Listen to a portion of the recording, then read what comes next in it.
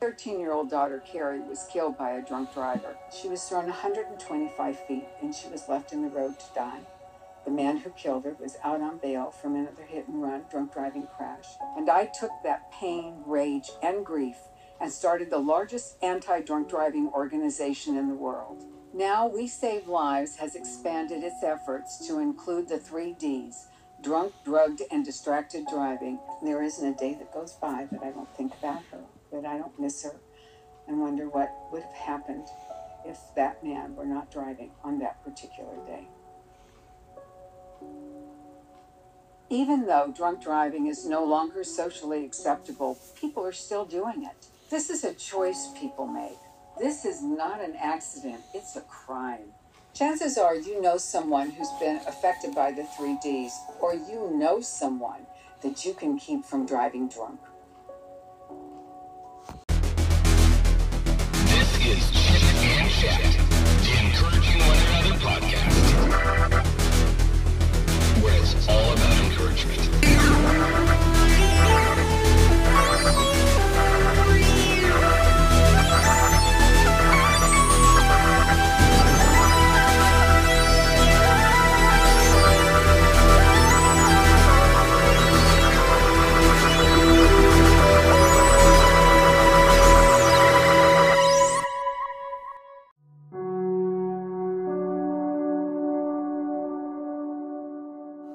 Hello there, and welcome back to Chit and Chat, the Encouraging One Another podcast. Thank you so much for joining me today for another brand new episode of this encouraging and uplifting podcast. I truly believe each and every one of us have a story, and as I've reached out to many musicians, comedians, sports personalities, and many other people from all walks of life here on this podcast to share their story. As I was searching online for individuals to have a conversation with and talk with, I came across this individual. Today I'll have the privilege and honor to have on a groundbreaking American traffic safety advocate, author, and spokesperson. Recognizing her years of dynamic leadership, the media voted her as one of the most influential American citizens of the 20th century. People magazine call her the conscience of a nation, and books refer to her as the mother of movements. Candace Lightner, founder of Mothers Against Driving Drunk, MADD, and We Save Lives, is recognized nationally and internationally as the moving force behind the reshaping of this nation's attitude toward drunk driving as well as drug and distracted driving. She founded MADD after her 13-year-old daughter Cari was killed by a multiple repeat offending drunk driver. Lightner has been credited with saving over 400,000 lives. And armed with her anger and passion, she set out to change the system of the prevailing attitude of this societal acceptance as most common crime committed in this country. The mother turned activist not only led the movement, but made drunk driving socially unacceptable. She became a leading victims advocate, teaching victims and survivors how to fight for justice in the courtroom. She is currently the founder and president of We Save Lives, an organization that offers a voice on highway safety issues, focusing on the 3 Ds: drugged, drunk, and distracted driving, which we will discuss today. I'm excited to speak with her and to share her story about her organization that she is a part of. As always, I hope this interview will help encourage someone out there, perhaps inspire someone to not be afraid, to make a change, to stand up for what they believe. Ladies and gentlemen, my guest in extreme honor today, Candace Lightner.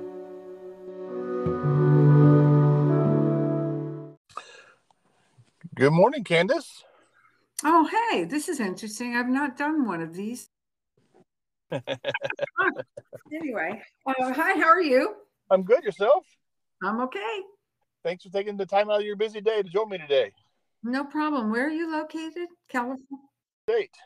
Oh, Washington State. Are you getting any of the issues from California? You know, sort of, you know, how one state gets impacted, but other states get, you know, residual issues. Are you all? It's rained consecutive days, so that's not a first around here, but No, it's not a first there. That's sort of normal.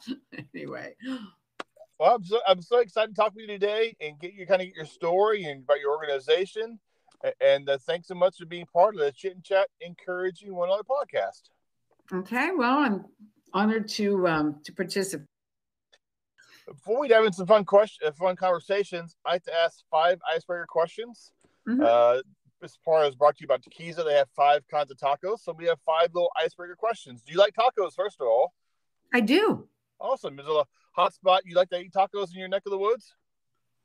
Well, I don't go to fast food places. Okay. So if I have tacos, I make them myself. Homemade, right. Yeah.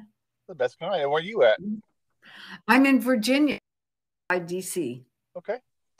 Question number 1. If you go anywhere in the world on a 2-week vacation, where are you going and why? Okay, so if I were to go anywhere in the world, I would want to go to Lebanon because it's my family's home from back when. I'm second generation, and I've never been there. Oh, wow. So I would probably say Lebanon. Yeah. All right. Question number 2. What are your 3 favorite foods? Oh, avocados, strawberries, and cantaloupe. I like some cantaloupe. Mm-hmm. Question number 3 is kind of a 2-parter. Mm-hmm. What 2 things do you consider yourself very good at and 2 things you're not so good at? Okay. What 2 things am I good at? I'm good at, let's see if I can think of the right word. I'm good at Okay. So, which is a broad category, but I'm really good at activism and I'm passionate about activism. The second thing I'm good at is, I'm really not that great at knitting, but I love to knit. Let's see. The second thing, this is what everybody, I'm good at like staging, design, decor. And I get that from other people. So I'm going to say that's the second thing I'm good at. 2 things I'm not good at are knitting, which I love, and cooking, which I hate. That's very. My grandma did a lot of Afghans when I was growing up, so she made a lot of Afghans. I don't have any ability to sew at all, so I'm never good at sewing. But do you have any Afghans that she made? I do believe so. Yeah, she makes quilts and Afghans for my kids. Oh, lucky you! They're all adults now, so I think that's a gift. That's a talent that's kind of gone away. It's quilting and making Afghans, I think. Mm-hmm. Actually, you would think, but it really is still there and very prevalent. Did you know that Julia Roberts is a passionate knitter, and I actually used to knit with her when I lived in California briefly. Wow. Yeah, no, there are a lot of people that do. You just don't hear about. Okay. Another passionate knitter whom I also knew was Loretta Swit. And she from Mesh, and she actually developed patterns and, actually made a business out of it. So, it's still around. Yeah. All right. Question number 4. What's fall season do you love best? Summer, fall, winter, or spring? Because I have allergies, it taints my view here. Fall, probably fall. Okay. And finally, last question.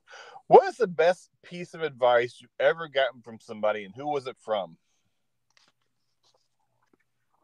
I don't know. I honestly don't have a clue. Okay. No problem. Mm-hmm. For some of my listeners out there who might not know who you are, can you give us a brief bio about yourself and kind of where you grew up? And during our conversation, we'll talk more in detail about the things you've been involved in over your career. Mm-hmm. So I'm an Air Force brat, military brat, and ex-wife. I tell everybody I was born in the military, raised in the military, married in the military, divorced in the military, and retired after 32 years of active service. And I've lived all over. I've lived not in very many states, California predominantly, where I was born, and Arizona, I think, are the only two states I really lived in. The rest of the time was out of country, Okinawa and Guam and France and Germany and whatever. So I've lived all over and traveled all over, not everywhere, but done a great deal of travel. And after my divorce, and I had 3 children, twins, Cari and Serena, and my son Travis. And so in 1980, my twin daughter, Cari, who was 13 at the time, was killed by a multiple repeat offender, hit and run drunk driver. And as a result of her death and the lack of action being taken on drunk driving, I started MADD and changed, and I'm getting this from other people, but changed the culture of a nation. And so that drunk driving is no longer socially acceptable, and then left MADD and went on to do some other things, including writing a book called Giving So How to Cope with Grief and Get On With Your Life. And I wrote that book because after I left MADD, a number of people thought that I should have been done with my grieving. And I thought, boy, is that not right? Yeah. And because of the 5 myths, or the myths about the 5 stages of grieving, which Elizabeth Kubler-Ross wrote, but it was about the 5 stages of dying and not grieving over somebody's death. And I wanted to show that that wasn't correct. And the book breaks it down into 3 stages: the beginning, the middle, and the rest of your life. And it's a beautiful book. It's a sharing of stories of people who have lived through grief. And it's about all different types of grief in terms of death. It covers AIDS and when a parent dies, murder, etc. In fact, it was the first book that we know of that was actually prominently displayed in gay bookstores, because we covered the topic of AIDS. And I actually went and stayed with families of gay people, etc. And then I did consulting, and then in, I think it was 2014, I started We Save Lives, which focuses on drunk, drugged, and distracted driving. And I started that because I had a number of highway safety advocates and government workers, etc., asked me if I would come back into the movement because they felt the movement needed some strength and some activism. And 2, because drugged and distracted driving were becoming real problems, but they weren't addressed in a public way. And I had been working for a company that dealt with drugged driving, and I became very passionate about it and distracted. And so I decided I wanted to do something on the 3 Ds: drunk, drugged, and distracted driving.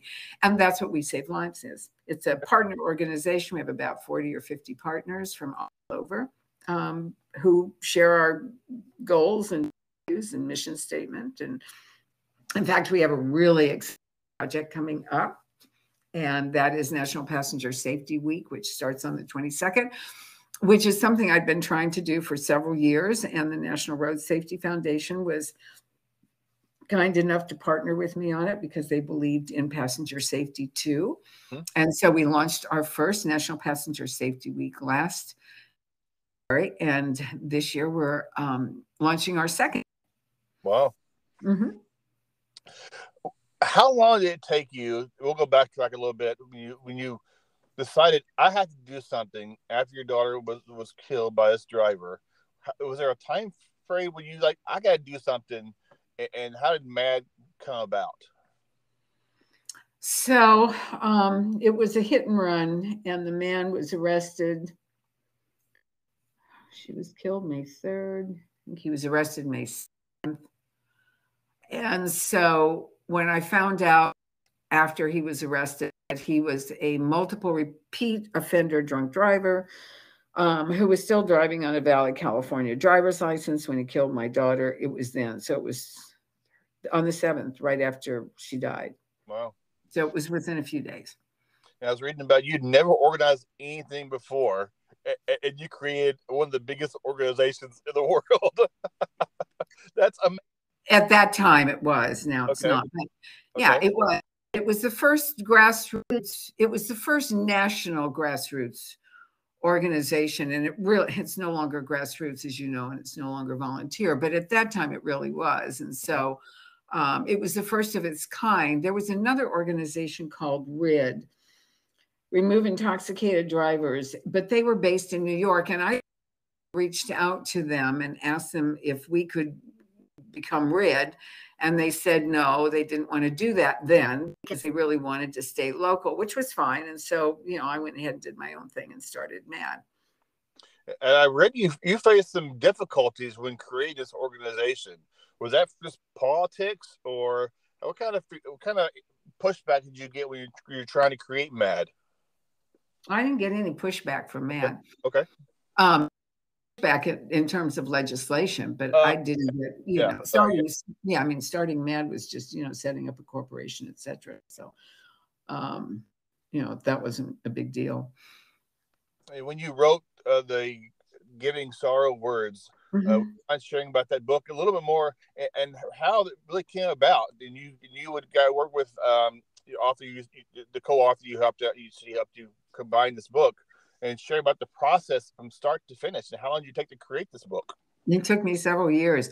I actually had done a lot of research before Nancy came on board, and thank God she did. She's a fabulous writer.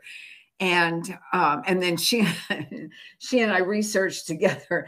We used to, this is some of my stories, but I mean, she would find people to interview. I would find people to interview, but I also traveled around the country going to grief conferences, interviewing grief facilitators, counselors. I'm a trained grief facilitator myself. And so, and then we would, interview various people who had suffered, tragedies in their life. I remember we had a great time. We both smoked and we didn't smoke. So we both didn't want to smoke at the time. And so we would really try not to smoke, but we would go into some of these interviews and we'd hear some of these horrendous stories, and we'd walk out the door saying, "Where's the nearest bar? And let's get a pack of cigarettes."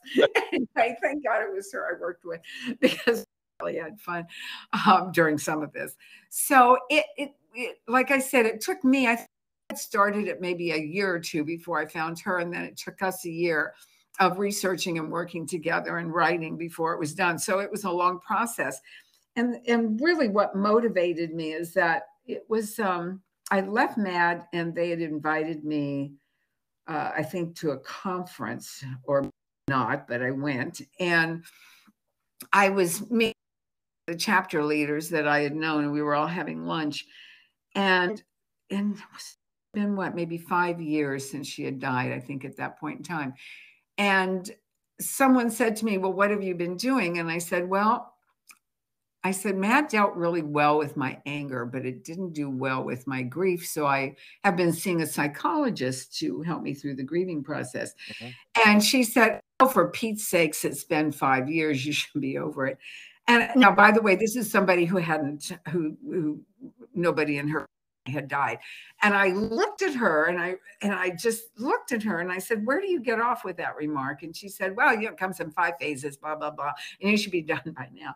And I went home and thought about this, and I thought, that is such BS. And so I did some research, and I did read Elizabeth Kubler-Ross's book on dying. And I thought, this is absolutely wrong. People have got this very confused. And so I became really passionate about debunking the myths, basically, and about letting people know that grief is a lifetime process, and it is. And people grieve for the rest. I mean, some people may not, but most people do in one capacity or another. And so I decided then that I wanted to write the book, and I started doing research. And then the more research, the more passionate I became. And then I went to my agent and said, I think I had been signed already a book on MADD, and then we decided not to do that. And so I went and said, "Look, instead of the MADD book, I really want to do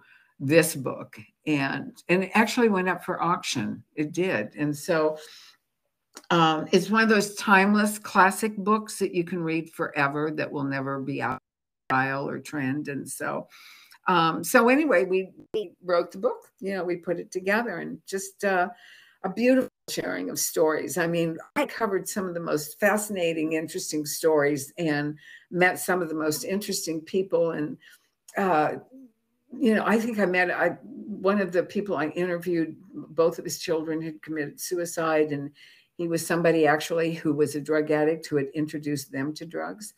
Wow. I mean, we just heard that was one of the ones where we said, "Where's the nearest bar?"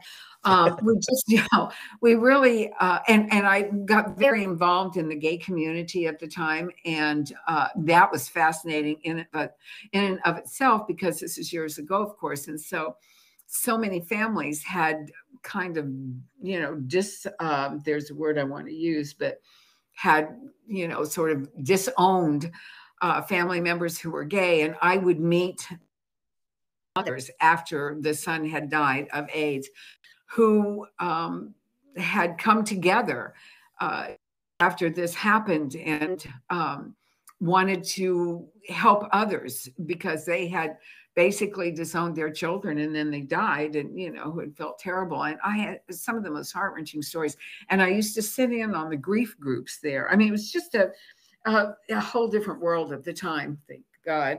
And we didn't have to deal with social media and all this crap, but so it was very real. You were there, you met people, you didn't do it via Zoom, etc. So it was just, anyway.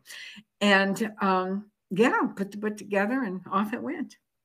I know three parents personally. My cousin lost her 1-year-old. I have two good friends.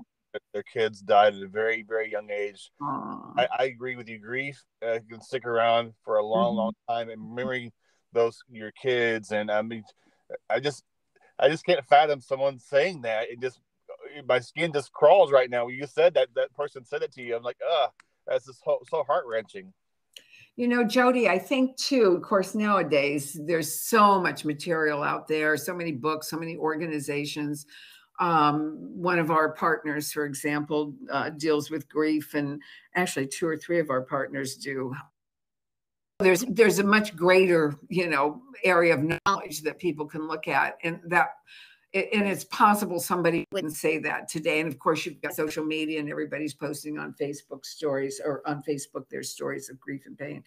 But yeah, back then, let me tell you something, was really prevalent. Although people still do, and your family members may have heard, still do and make some really insensitive remarks like time heals all wounds, please. Yes. And I don't like the term, I don't know how you feel about this, I don't like the term healing when it comes to grief. Grief isn't an illness. And I actually don't agree with the Psychological Association or whatever, who declared that if you grieve longer than a year, it is, and so you can get insurance, whatever. I don't. It really is a lifetime process. Now, some people do grieve. I don't want to use the word wrong, because it really isn't wrong, but do have some serious issues with grief, and they do need help. And I remember I went to my psychiatrist after Cari died, and I love this man. And he said to me, I've never been through what you've been through, and I can't understand the pain that you must be feeling. And so I am not the best person. And this was a psychiatrist. I am not the best person to work with you on this issue, but I would like to find you someone who is, and I didn't go anymore because then I started MADD and didn't have time. But I really appreciated the fact that he told me that, and that he shared that with me. And ironically, this was the same man. My son was run over before Cari died. And when he was 4, was run over by a car in front of my house. And so he was in the car behind the woman who ran over my son.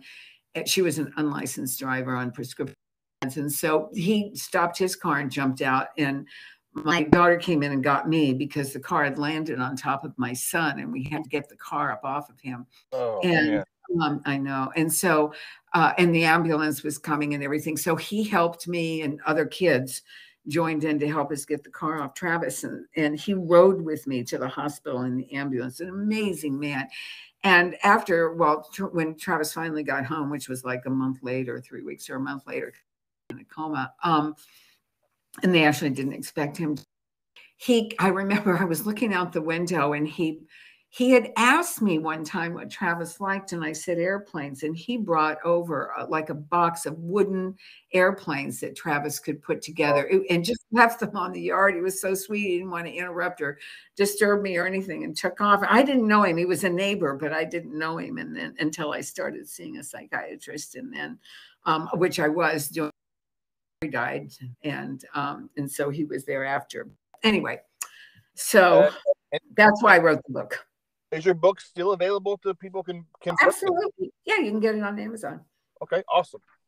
And you have raised the legal driving age to, I believe, if I'm correct, 18 to 21. And you met with my favorite president, Ronald Reagan.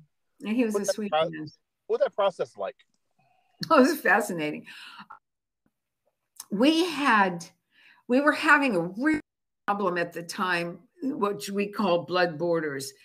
And this is because different states had different ages for legality. So one state might be 19, one might be 18, one might be 20, one might be 21. I think California was 21, which is where I was. But anyway, so what was happening is teens were driving over from one state to another, crashing in and others at the border. And we thought, we need to do something about this. And looked at it and decided, the best thing to do would be to change the drinking age and make it equal. And then it came down to a choice of which age do we pick. Well, most of the states had 21. And that's why we decided to go with 21. It would have been a much easier process. And so we asked the states, we had chapters all over at that time. And so, I think we had them in every state.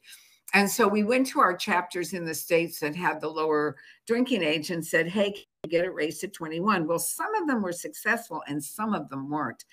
And we just kept having problems after problems because of the alcohol lobby. So we decided then we would do it at the federal level, and we would do a carrot and stick approach so that the states who passed funding the states who wouldn't. And tried it 1 year and it didn't work. And we had an author and it just didn't fly.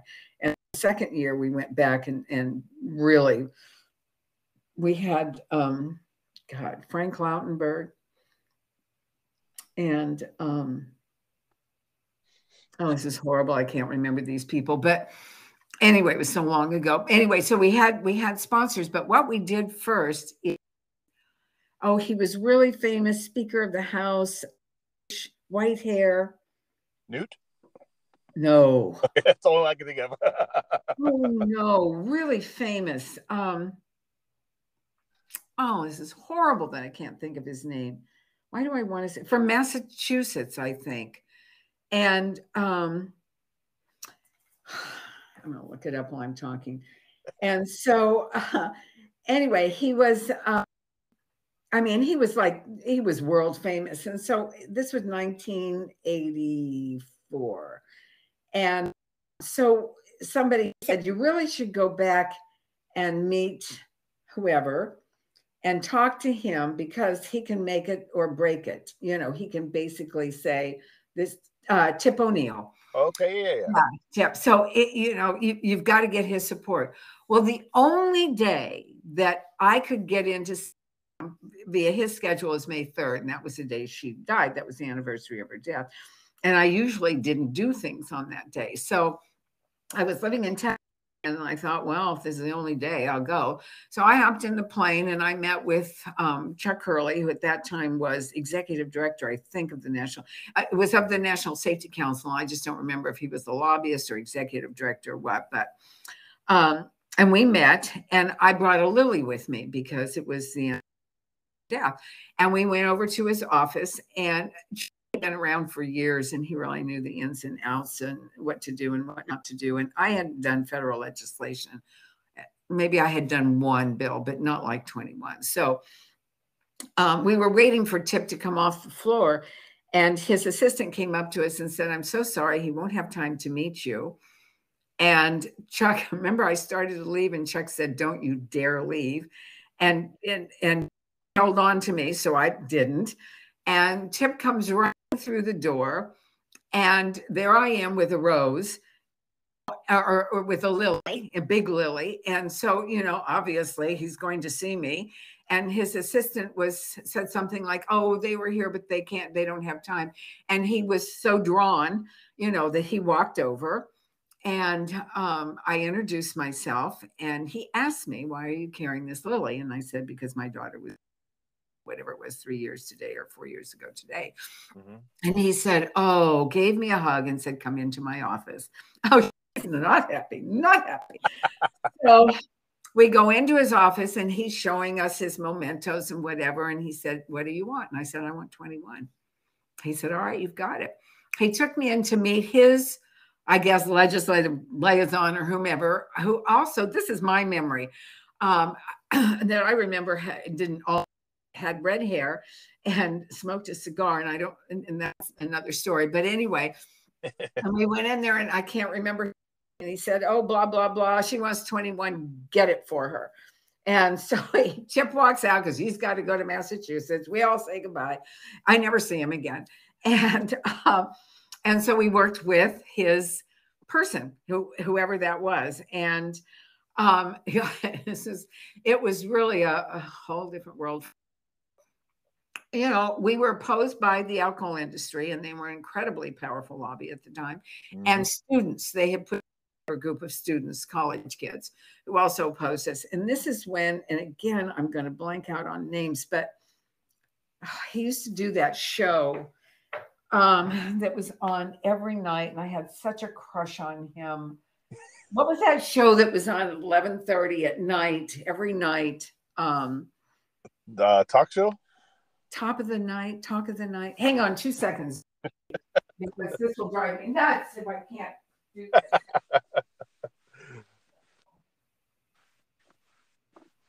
Have a quick intermission.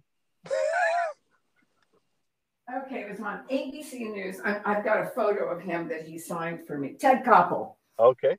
And what was this show? Something like Top of the Night or Night, whatever. Ted Koppel. Anyway. Nightline. Hey.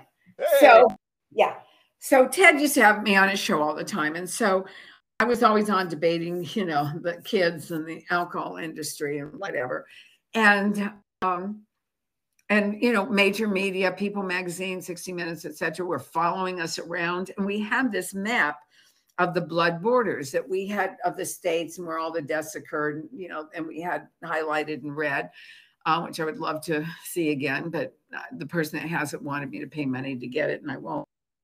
Anyway, so we had this map that we would carry on, and whenever the legislators would know that I was, and literally, I had cameras on my back the whole time. If they knew there were cameras, they'd come running out, of course, and say, "Oh, yes, yes." And we'd show them the map, and they'd get all excited. Anyway, so we this is when they're still doing it, but, legislators would say, "Well, I'll support it if you'll add this and this, and go." Yep. And so, they'd reach, yell at me or whatever up in the audience of the floor. And I'd, be going, yes, no, whatever. Anyway, so this was going on for a while. And then at about 2 or 3 in the morning, somebody came in and grabbed Chuck and I and said, "Come with me." And so we did. And we went down in the tunnels and under the Capitol and doing all that exciting stuff, which I'd never done before. And we come to this room, and it's room, and all these legislative assistants are in there. I'm the only woman, by the way. But at that time I was like 98 pounds, 5'2". So we go down, and he says, "Oh, here she is." God, I wish I could remember his name. The guy that smokes a cigar and Chip's legislative liaison or whatever. He goes, "Oh, here she is, everybody. All right, let's get to work. Come on down, Candy. Come on down." So I had to go down, sit in the front row, of which I was sleeping most of the time. And so sorry about that. Hush, Puddles, hush. And so he would say, "Okay, Senator so, whoever the person was for Senator so-and-so, hush." He'd say, "Okay, what is your this?" And he'd say, "All right, Candy, are you going to go with that or not?" And I'd say no, or I'll yes, or, could we do this? That's how it happened. That's exactly how it happened. Like 6 or 7 in the morning, and I'd be sleeping in between on this bench. They'd say, "Okay, we got it." And I got up, we all walked back, and we took the vote, and was. And I remember I went back home. I went back to the hotel. I was living in a hotel. I went back to the hotel and sleep, and the reporter started calling me at like the next morning at 4 o'clock in the morning. I was so tired. 4 o'clock in the morning, and they'd be saying, "How do you feel?" And I'd be like, "God, I'm tired. How do you think I feel?" And yeah, it passed. And then, of course, we had the big signing with President Reagan. So I'll tell you about that because I absolutely love that man. So Elizabeth Dole is the one who really worked with us. I really love that woman and just have the utmost respect for her. She was so supportive, and we were sneaking into the White House, obviously, getting support when we needed support from various people and didn't want anybody else to know about it. And she would, be sneaking in with me. But anyway, so when it came time for the bill signing, I was up on the dais or whatever you call it with Reagan and Bush, her and Lautenberg. I can't remember the other sponsors. And I was standing behind President Reagan, and when I sit down to sign the bill, she pushed me down, and to be over him, and which is the photo that was seen around the world. And so he looked up at me. He had the pen in his hand, and he looked up at me and he said, "You know what, Candy? I don't think I'm going to sign this." And I said, "President Reagan, if you don't sign it, I will." And everybody laughed, and he signed it and gave me the pen. So anyway, it was very, very special, and it saved thousands of lives. Yes. And so in 2014, you founded We Save Lives. I did. How did We Save Lives come about? Well, I went to one of those conferences. I think it was Lifesavers, which I don't go to anymore, but I did because I was a consultant at that time for a company that had a fluid device that tests for drugs when you're driving, when they pull you over. And I love those devices. And it gets you off the road. And so I went to a conference and I started talking to all the various, not vendors exactly, but, all the people that buy booths and set up booths. And I'd say, "Hi, do you work with this group, or do you work with that group, or have you ever worked with this group?" And I found nobody worked with anybody. Seriously.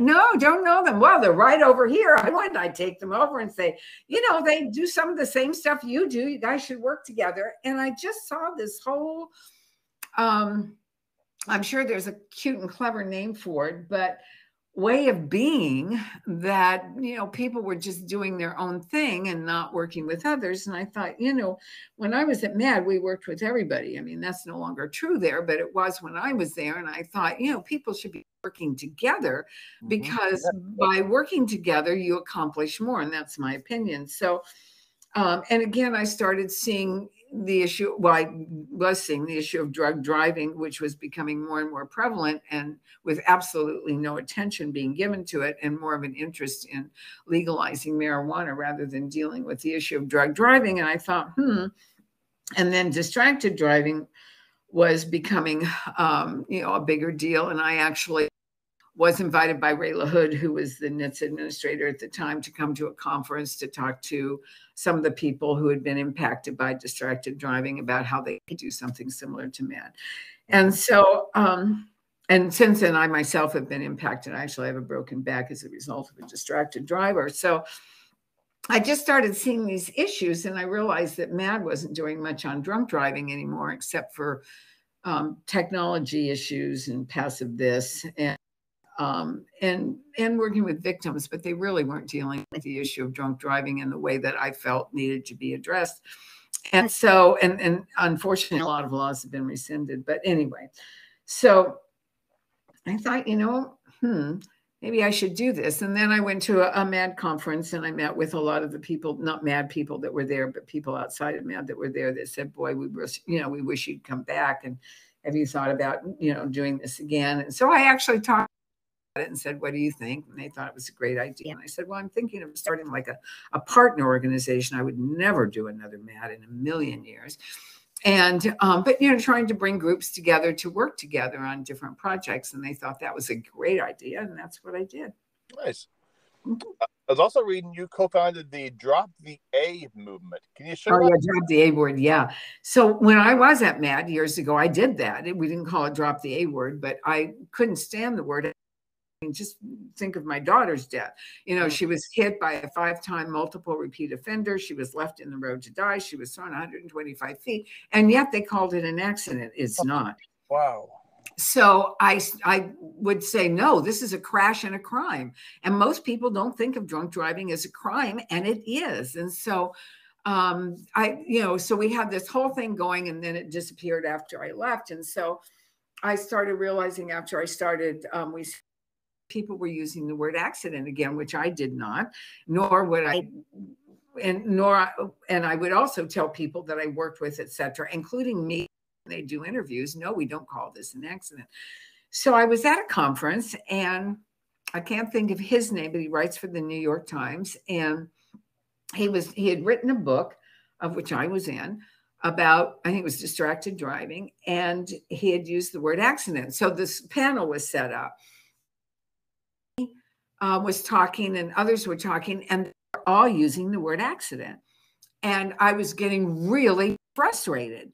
And so at the end, when they asked for questions, I raised my hand and I said, how can you use the word accident? And went through my thing, and they said, oh, you're right. Well, Jeff Larison was there, and he was with a different group at the time.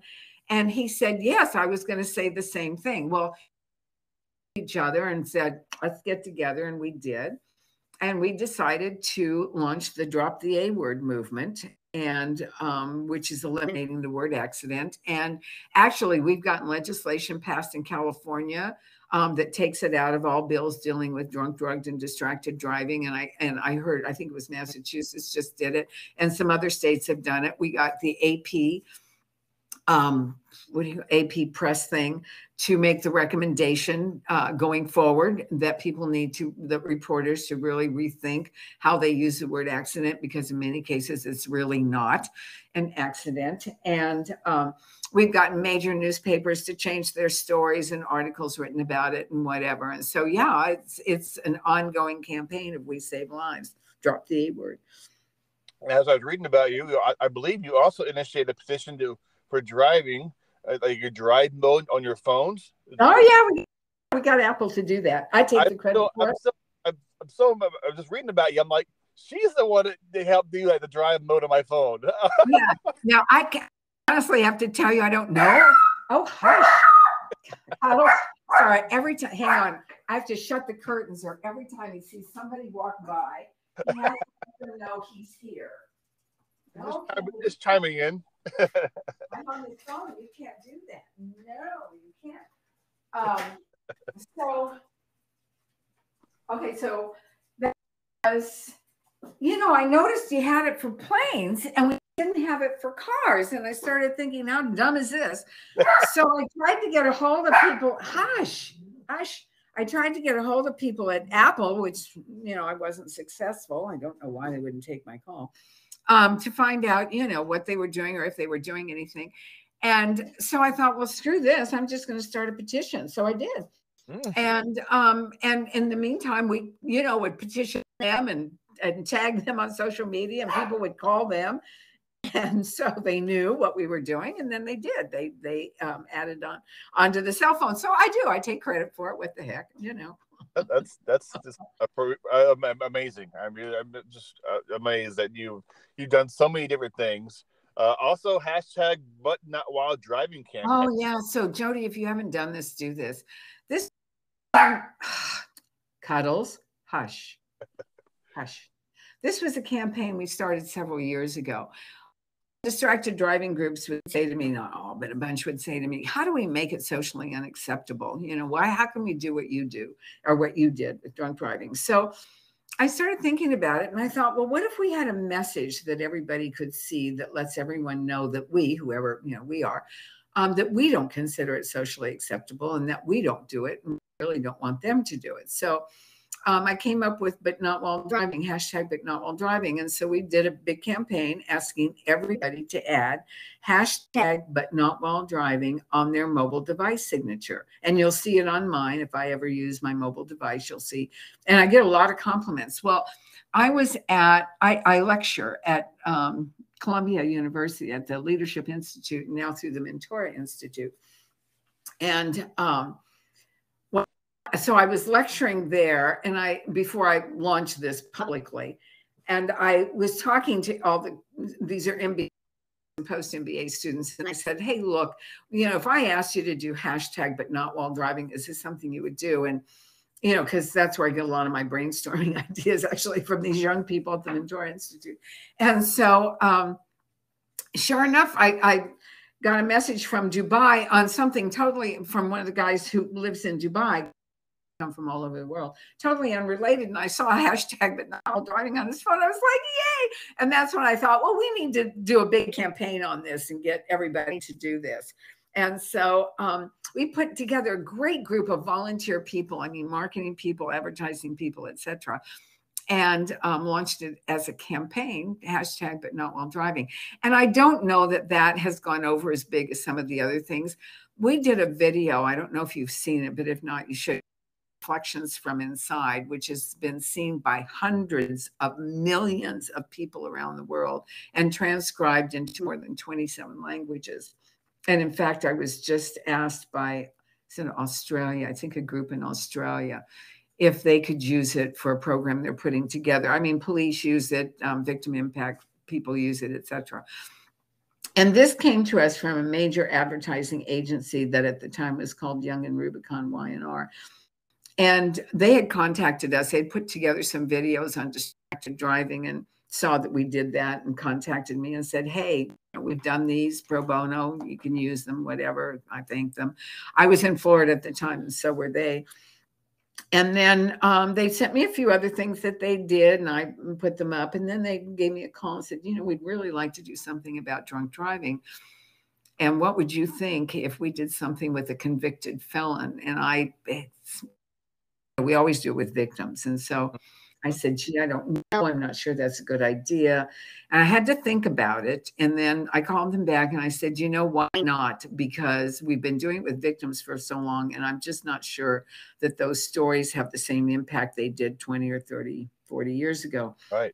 It took us a year to put this together, to find the right young man who had been convicted of killing a police officer. He had 4 children. This was turns out, we looked around the country, but the young man we found. And it's called Reflections Inside, and it's actually filmed of him at prison. And I'm the executive producer on the video. And what we did is we had him speak to people through a mirror in a bar bathroom in Los Angeles. Actually, the bar was getting ready to close down, which is why we were able to film there. And so when the guy go in, to use the restroom, and they'd look up to wash their hands, there was Chris. Oh, wow. Yeah. And if you haven't seen it, see it, and saying, hey, what are you drinking? Whatever. And, I used to like that drink, and, blah, blah, blah. And then talk about what he did. And, and the reactions would be, wow. Or, some people said, well, I'm using a designated driver. But it was really, really impactful. We launched video.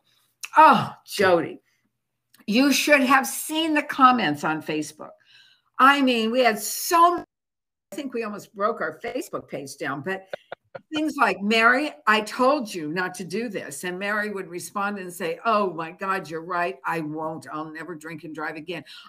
This would be all the way through it. People would be sending it to 4 and 5 and 6 other people who drank and drove. It was so impactful. Whereas did the video on drugged driving, it was just the opposite. Oh, well, dude, half the people that responded, no, most of them couldn't spell. Oh, this is a lie. This is a hoax. Oh, driving drugged is safer than, oh, whatever. It was such a difference. It was such a difference. Anyway, incredibly impactful. In fact, one of the guys that I knew who was a state, Nebraska Office of Traffic Safety. I sent it to him. I said, hey, do you mind, putting this on your Twitter or whatever? And he said, sure. Within minutes, seriously, minutes, he emailed me. Oh my God, this thing has more than 100 shares and we've only had it up for like a minute or two. Just unbelievable, unbelievable. I had so many requests from other countries. Can we transcribe it? There were countries I didn't even know existed, and I've lived all over the world. And I'm like, whoa. That's thing. Yeah. And we'll discuss quickly the National Passenger Safety Week again. I just want to get to more people to understand what this is about. Do you mind sharing a little bit? So deaths and injuries have been going up instead of down, except for maybe the first 6 months or the last 6 months of last year, possibly. And it only went down like, I forget what it was, 0.2% or 2% or something, but it's been going up. And through the pandemic, mind you, going up. And the reason it's been going up is from distracted driving and speeding. And we've been giving messages all the time. Drivers don't drive drunk, blah, blah, blah, blah, blah, and nobody's listening anymore. It's my opinion. So I really felt we needed to do something different. And I started thinking, who has the most influence on a driver? It's the passenger. Mm-hmm. So 30%, these stats are from a while ago, but 30% of drivers with drunk drivers that were killed in drunk driving crashes were passengers, etc. Looking at these stats, and there was a guy from NHTSA who unfortunately has since died, who was really helpful to me, and he had retired from NHTSA, who also believed passionately in this and sent me a lot of information. So I would go out and I would, like at Mentora, and this is where it came up, I said to everybody, how many of you, if you say how many of you drive drunk, whatever, how many, I stopped saying that, and I would say, how many of you have ridden with somebody who's drunk? Hands would go up. How many of you have ridden with somebody who's drugged? And they'd say legal or illegal. I'd say both. Hands would go up, but not as many. Drunk, very few. Drugged, there were a number. And how many of you ridden with somebody distracted? And everybody's hand went up, and I went, why?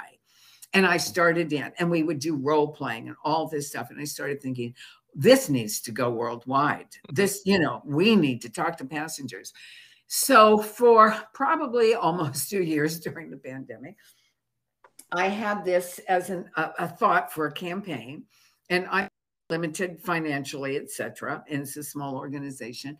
And I started thinking, I need a partner for this. And I went to National Road Safety Foundation, whom I dearly love them. They're good friends. And said, is this something you'd be interested in? And they took some time in thinking about it. And as a pandemic, it's not ending, but as you know, the stigma and the restrictions started ending. Mm-hmm. They came back and said, yes, we would. And we decided, that was like in September, decided to launch it last. And Michelle, actually, from the National Road Safety Foundation, is the one who found the 1 week in which nothing was happening. It was like, we need to find a week in which, the only week was the last week in January. Wow. And so we launched it. We had over 50 partners. Now we've got, I think, over 60. Major social media campaign, did a lot of media around the country on it, all talking about passenger safety, what passengers need to do. MADD kids put together some great videos that, young people can look at and get ideas of how to handle situations. Now they've got TikTok things going up, and anyway, it's just become a major deal. NHTSA put it on their calendar. I was hoping to get in to see the Secretary of Transportation about it, but that hasn't happened. However, we've just got a lot going. And so this year it will be the 22nd to the 28th. We've already got our campaign sort of put together, and so we'll be launching them on the 22nd. But the big message here, everybody, is we need to empower passengers to speak up and save their life. Yeah. So if you see somebody who's drunk, don't get in the car. Try and keep them from driving drunk. If you can't, at least don't get in the car. The same is true of drugged. And if somebody's driving and all of a sudden they want to talk on their Bluetooth, which is dangerous, or their cell phone, you need to say, let me handle the call. I happen to love me and I love you. I want to live. So let me handle the call. I mean, I make this clear before I get into a car. I will not get into a car with you if you're going to use your cell phone. My friends don't drink and drive, but they do cell phone use. So I have to make that really clear. And if you keep them from driving distracted, you'll live and so will they. I know for me, I've been doing my best to just ignore it, put the phone away, and it's so distracting just seeing little notifications pop up. And I'm like, just put the phone in my pocket or somewhere else, see it, and that way I can just concentrate on the road. Well, do your drive mode. Yes. You put drive mode on, it's fine. And a lot of people say to me, but I need Google Maps or whatever you call it, Google Maps. And I say, and so did I, but I would have it talk to me. I would have the phone down. I wouldn't look at it. It would say, turn right here, turn left there. And if I got confused, I would pull into the nearest parking lot. I'd look at the map, blah, blah, blah, put it down. And I know people that say, well, I only look at my messages at stop signs. Well, it takes you an average of 27 seconds after you stop the car to refocus back on your driving. People don't multitask. You think you do, but you don't. Yeah. And so the safest, look, no phone call is worth a life. And I don't know how old you are, but I'm old. And, I lived the majority of my life without a cell phone, thank God. Didn't need it, and nobody died because I couldn't get a phone call within 30 seconds. So, the thing people need to realize is that's not worth someone's life or injury. Just put it away, turn on drive mode, and wait till you get home. I'm only half old. I'm 52, so I'm half old. Oh, half old? I'm beyond that. You've been honored with all kinds of awards. Top 100 Women in America, the President's Volunteer Action, so many awards. What do these awards mean to you? It's interesting. There was only 2 awards I actually worked for. And one was the one you mentioned. It's pinned on my thing. Isn't that awful?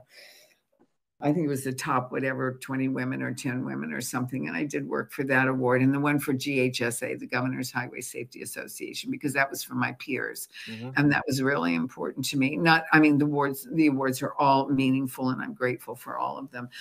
I wouldn't mind the Pulitzer Prize because it would be nice to win the Pulitzer Prize.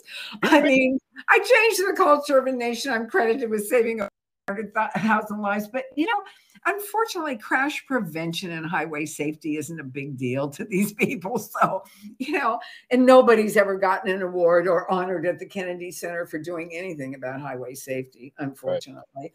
Right. So, they're all meaningful because of the intent behind the award and the people they came from. And, they're nice to have, and absolutely appreciate them. And I'm grateful. And you've inspired positive community action all over the world. Do you think, in your opinion, enough is being done today to fight against distracted drunk driving? No, I don't. We don't have, I'm the only activist. Well, maybe there's 1 or 2 others, but I don't see activism at all. I see advocacy, but there's a difference. And advocacy is incredibly important, but these people usually work within the system to get things done. Activists like myself work outside the system.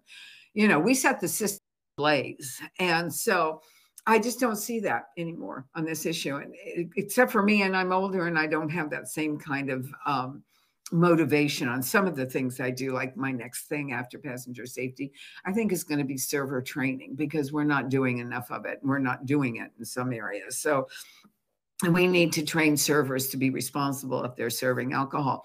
But, I get passionate about a certain aspect of it, and then I go for it. But I just don't see activism as a player. And that's unfortunate. We need far more activists. I love your quote: complaining about a problem is meaningless. Finding a solution is meaningful. Very solution oriented. I just won't work with people who want to complain unless they have a solution. Just won't do it. As we begin to wrap up, again, thank you for your time. I came across a program that cops are driving semi trucks to see higher and is catching people doing on their phones and curling their hair and all kinds of weird things. I thought that was so cool, seeing cops drive semis to get a better perspective on distracted driving. I believe it. I've had people call me and tell me they've seen people having sex while driving. Oh, man. I know. Seriously. God, can't you wait? People are so obsessed with themselves.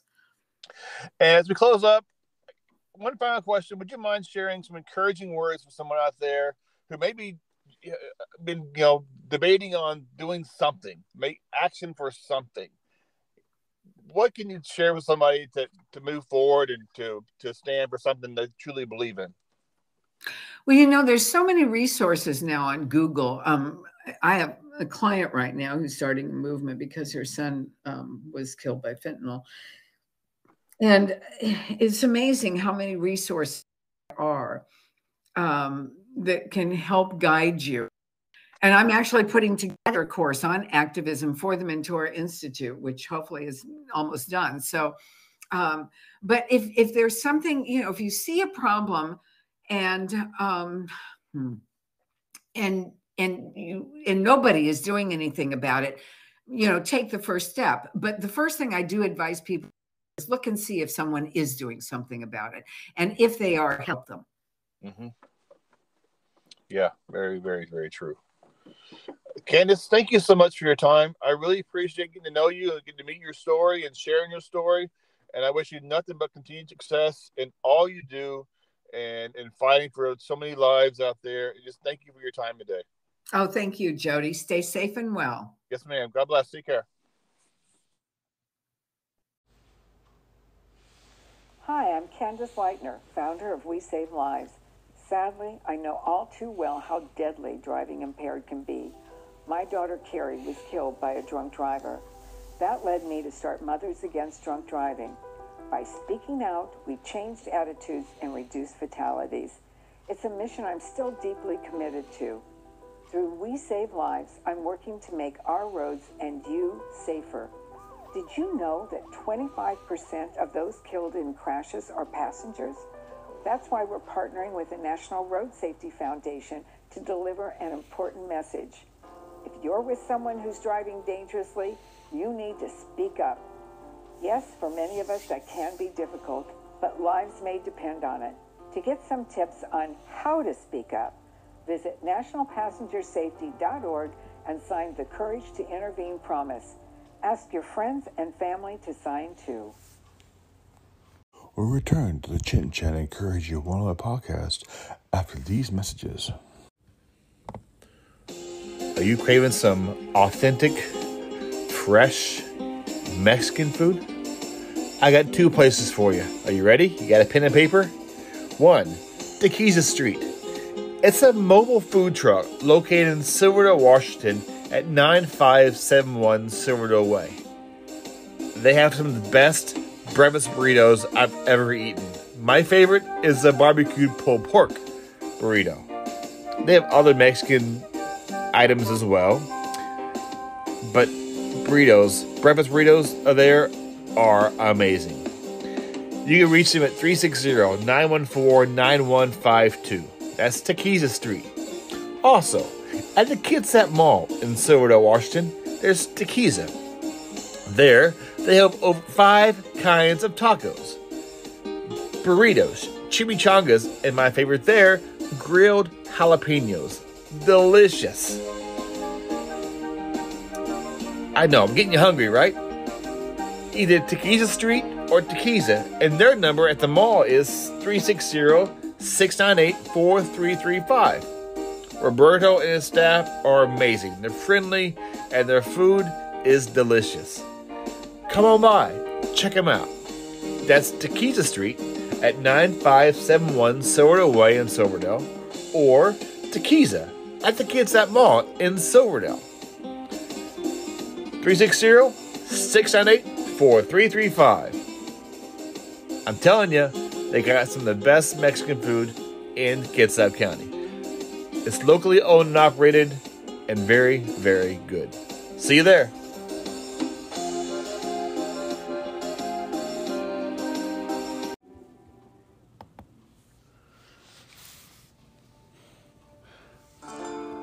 Craving donuts? Craving fresh made daily donuts? Lone Star Donuts. They have over 50 flavors. Sprinkles, no sprinkles. Filled, not filled. Chocolate, glazed, maple donuts with real bacon. Cinnamon rolls. They are so good, so light, and so fluffy. These are not your normal donuts. These are Texas-style donuts. If you know what Been to Texas, nothing small in Texas. Go see my friends at Lone Star Donuts, now with 2 locations. One in Silverdale, Washington at 1087 Maury Place. That phone number is 360-204-5021 in Silverdale, or Port Orchard at 2649 Mile Hill Drive. Their number there is 360-443-2600. You can find them on Facebook as well. Lone Star Donuts. Life is happier with donuts. Donuts from Lone Star Donuts.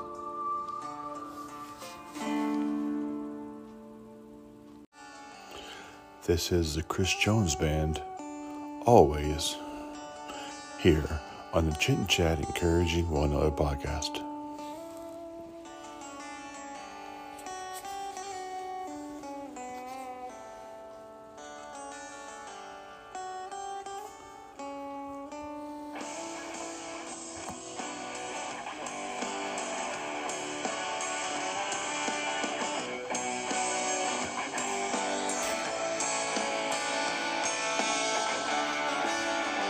I breathe in, there's a wait for the new.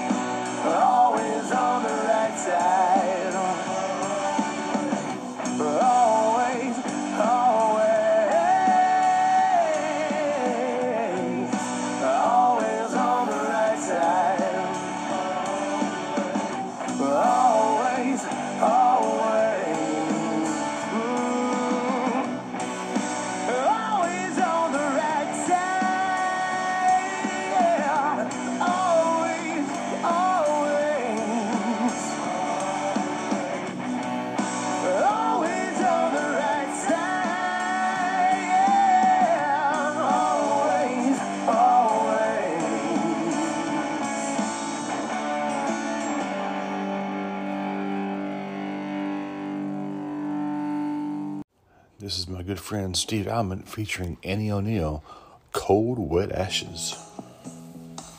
Little girl, can I walk you home? Comes a time you shouldn't walk alone, walk alone. You shouldn't walk alone. Hey boy, can I walk with you? It would only make me sad and blue, sad and blue. Would make me sad and blue. I could kiss away all your tears. Be easy to love if you just let me live, let me live.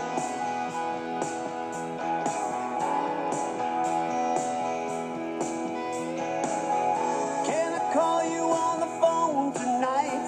A little conversation could make it right, make it right. Can we talk tonight? No, no, it's become too dangerous. It's gonna grind our love to dust, love to dust.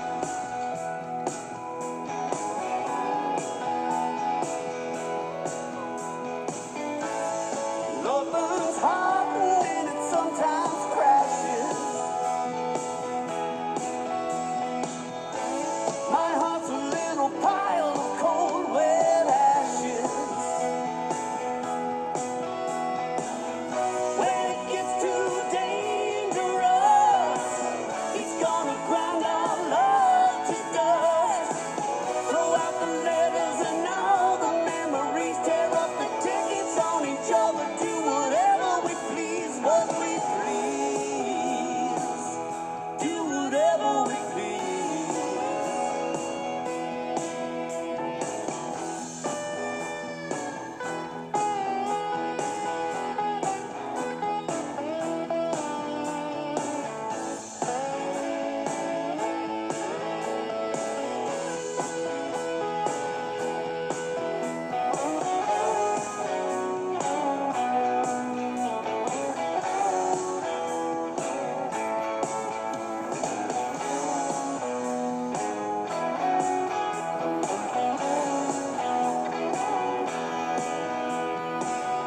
Can I call you on the phone tonight? A little understanding could make it right, make it right. Think we could talk tonight? I ain't counting on a telephone. Be better for us both if you just leave me alone, leave me alone. It's better being alone. Love and hot, and when it crashes, our hearts are just a little pile of cold, wet ashes. Cold, wet ashes. Yeah, yeah. Love and hot, and when it crashes, our hearts are just a little pile of cold, wet ashes. Cold, wet ashes.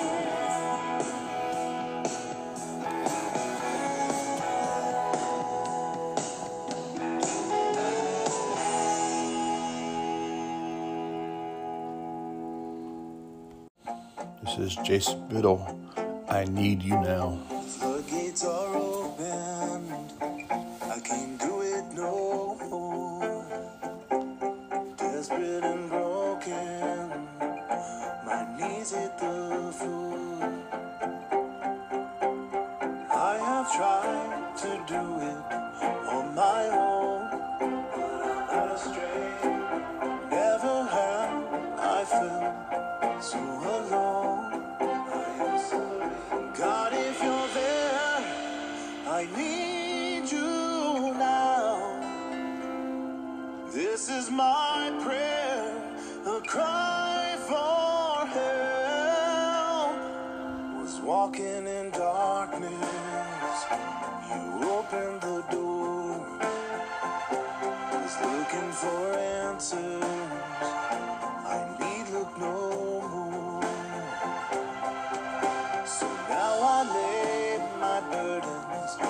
at your feet.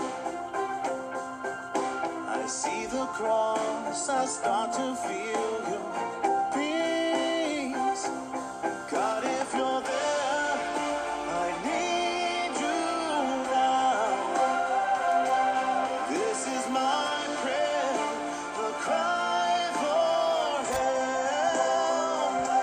Show me your face, show me the way. Can you relieve this pain? Lost in the night, give me new life. Be my strength when I am weak. God, if you're there, I need you now. God, if you're there, I need you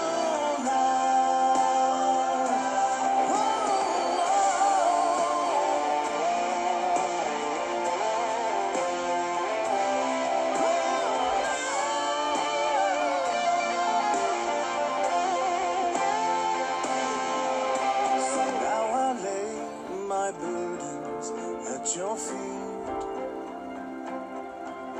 I see the cross, I start to feel your peace. God, if you're there, I need you now.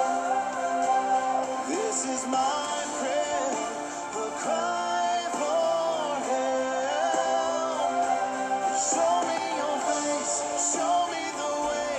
Can you relieve this pain? I'm lost in the night, give me new life. Be my strength when I am weak. God, if you're there, I need you now. God, if you're there, I need you now. God, if you're there, I need you now. God, if you're there, I need you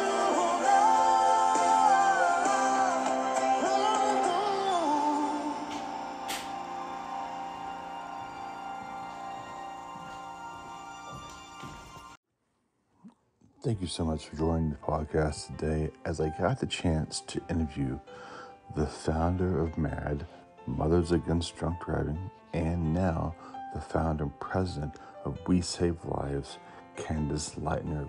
Incredible story she has gone through and how she started these amazing organizations, as well as we had great music by Chris Jones Band, Steve Atman, and Annie O'Neill and Jason Biddle.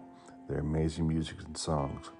This podcast is here to encourage others to have fun conversations with anybody and everybody and just kind of share their story. I have some amazing guests lining up here throughout the month of January, February, March, and we're going to keep this going as long as we can in hopes to encourage somebody somewhere. If you like this, the first time you're listening, subscribe and follow. You can find us on Spotify, iHeartRadio, Anchor, and other podcasting platforms. Thank you again for joining the Chit and Chat, encouraging one other podcast. Well, it's always about encouraging others. Have a great day. Talk to you next week.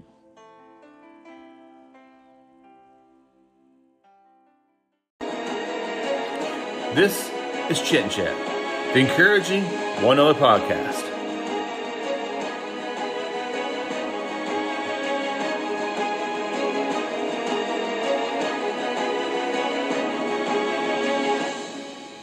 What it's all about, encouraging others.